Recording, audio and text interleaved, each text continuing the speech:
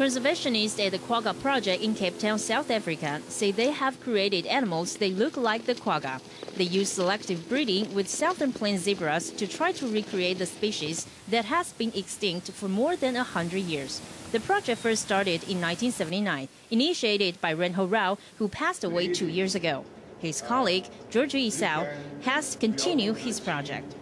When he remounted the Cape Quagga and also the Quagga in Mainz museum in Germany, he found tissue, which he then collected, and he sent it to 2 groups of American scientists who did DNA testing.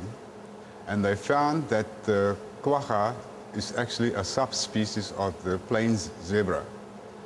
Therefore, the main gene pool still exists within the plains zebra. Through selective breeding with southern plains zebras, the first foal was born in 2005, but without the distinctive fawn coloration of quagga. Then in May 2008, the project identified a foal as quagga. However, Craig Lanner, coordinator of the quagga, says the breeding would not bring back the quagga.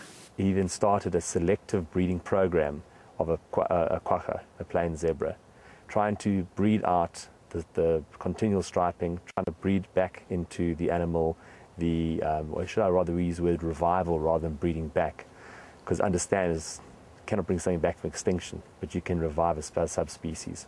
However, zoology Peter Lloyd says the other genetically coded features such as habitat adaptation unique to the quagga could not be recreated in the new quagga breed. He also has concern over the recreation of extinct animal. He says that this could lead to people thinking the animal becoming extinct is no longer an issue. So it would be very unfair to say you have recreated the quagga. And there's also a danger. And the danger is that you could create the wrong impression to people and say that once an animal is extinct, don't worry, we can always recreate it.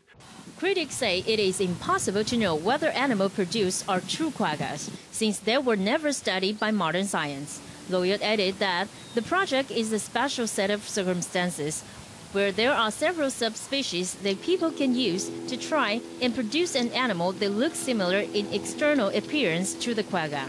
He cautions against saying they have recreated versions of extinct animals because he thinks it would make people stop caring about endangered animals.